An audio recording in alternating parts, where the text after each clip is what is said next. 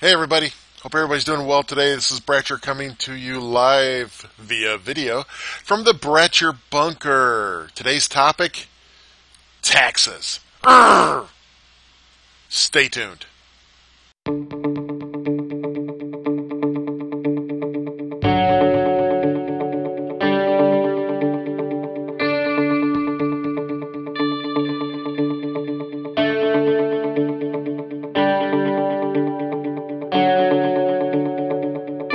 Okay, and we're back.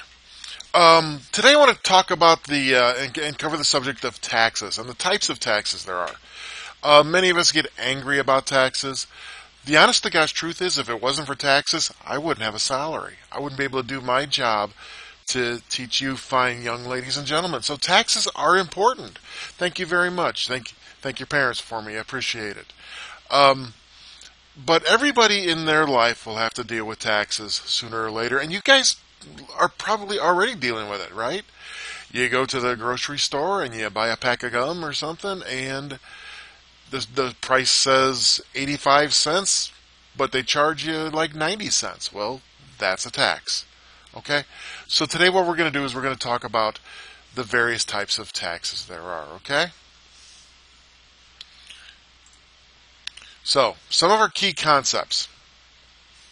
Some of our key concepts we're going to talk about: use taxes, excise taxes, sales taxes, property taxes, public goods, income tax, progressive tax, business, personal property tax, estate tax, inheritance tax, and gift tax. So a lot of taxes to talk about, okay? Don't worry, we'll get through it. So what is a tax? What is a tax? Well, a tax is a fee imposed by a governmental body. It's a fee imposed by a governmental body. There's federal bodies, there's state bodies, there's local bodies, right? It's based on consumption, what you use, based on your income, based on your wealth. Direct taxes, these are things that go directly to the government. Okay, these are things that go directly to the government to help the government pay bills. Okay? Now, indirect taxes are things charged on goods and services. Those are like the sales taxes and so forth. Okay? Some of the taxes based on consumption. Consumption, what's your gumption? I'm not sure that's how the song goes. Anyway, some taxes based on consumption. These are taxes that are charged on what you use or what you buy. Okay? What you use or what you buy. These are also indirect taxes. You don't write a check, send some cash, do a Venmo to the government. This is something that when you buy it, when you purchase it, there's an extra fee added on. Okay? And these are collected from you by a business. And the business sends it in. Okay, the business doesn't keep that. They send it in. Okay, and some items, they may have more than one type of consumption tax. Okay, gasoline, for example.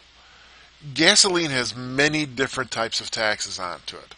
You have state taxes, local taxes. Many times you have a county road tax just to buy a gallon of gasoline. Okay. So, some examples of consumption tax. I think we've already talked about a couple of them already. Use tax, okay? This is paid by you who use a good or service provided by the government, okay?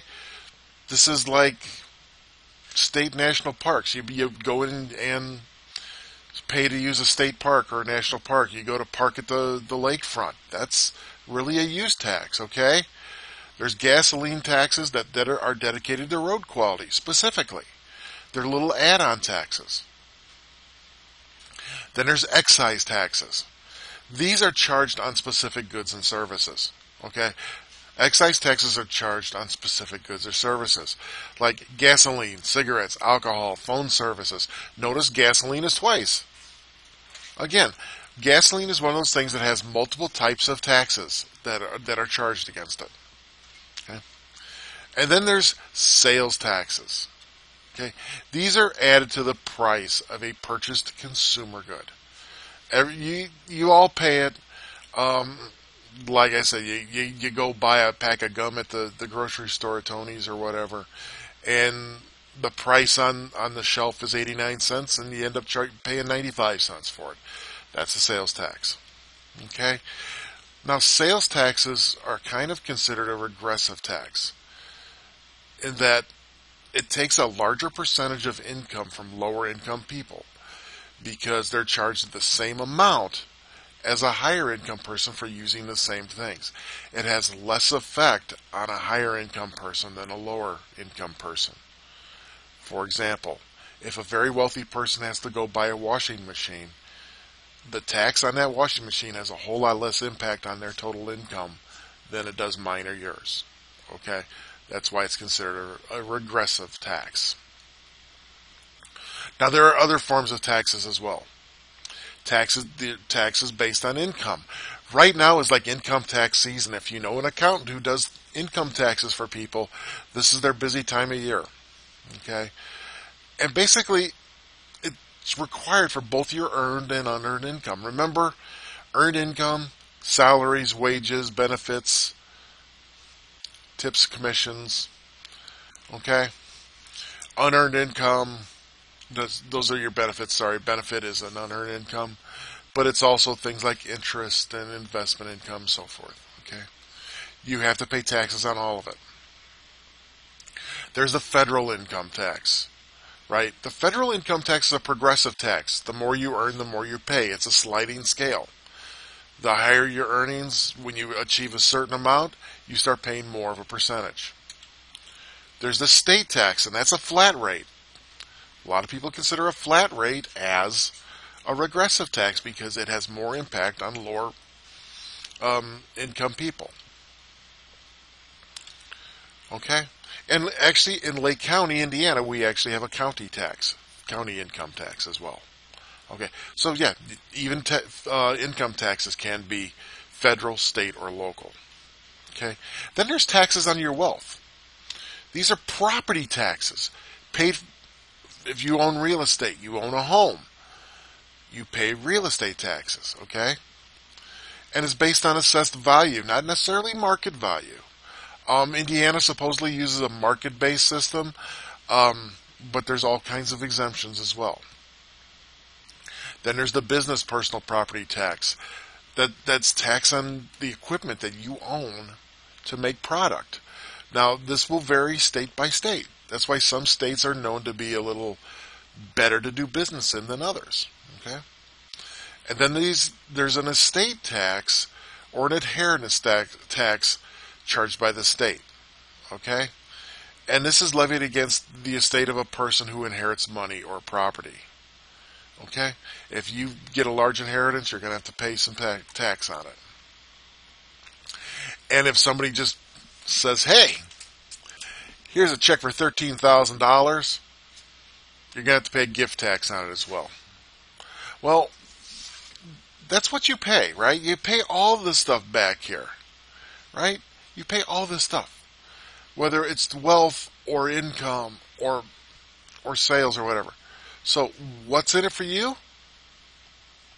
What's in it for you? It reduces your disposable income, but there are benefits for you. There's direct benefits and there's indirect benefits, right? Okay? I mean, example I can think of right now today is look at your street. It costs money to plow the streets, and sooner or later they'll get to it, I'm sure. We've had a lot of snow, right? It takes money to do that. You pay for that with your taxes. Your education, you pay for public schools with your taxes. The road upkeep, okay? So those are some examples, right? Some direct benefits. Well, we talked about Social Security, right? We talked about Social Security a little bit. Social Security is a system of old age survivors and disability insurance. Basically, it's a safety net to help make sure that everybody's kind of taken care of when things happen or when you retire. Then there's the public good, right? Government provided goods and services paid for by taxes, right? National defense, public education, parks, roads, police, fire, all those things. And then there's 3 qualities of direct benefits, right? The 3 qualities of a direct benefit. Everyone benefits.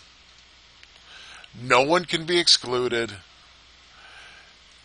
And they're not proportionate to the taxes you pay, right? If you're in a low income tax bracket, you have the same right to use the park as a very wealthy person, okay? Even if the very wealthy person is paying a whole lot more and a whole lot percentage of their income, you have the same right to use that park, okay? You can't be excluded from using that park. Those are the direct benefits paid for by taxes. Now, there are also some indirect benefits. Again, public education. It produces a higher quality workforce. With a higher quality workforce, we have higher quality products. We have a better economy. Okay? There's government services. You pay less because everybody chips in. Imagine, if you will, if you had to pay somebody to come clean your street. It'd be very expensive. But because it's covered by everybody, it's a whole lot less expensive. Okay? Again, first responders, keeping your neighborhood safe, keeping its value. Help keep up the value of your neighborhood by keeping it safe and clean. Okay? So those are the indirect benefits for taxes. So yeah, that's a whole lot of information to swallow in one presentation. We're going to be doing a project about taxes upcoming here. Stay tuned for more information on that, but it won't be part of this video. But what I want you, ladies and gentlemen, to do is review this presentation and take a look at some of the key terms and concepts that we've covered. Please add that to your concept sheet, okay? If you have any questions, please let me know. Please be safe. There's a lot of snow out there today. Shovel your neighbor's driveway. Throw a snowball at your neighbor. Throw a snowball at your brother or sister. Okay? Help dig out your mom or dad. Help dig out an elderly neighbor. Okay? Take care. Stay safe. And I will see you in class, hopefully in person tomorrow. Bye-bye.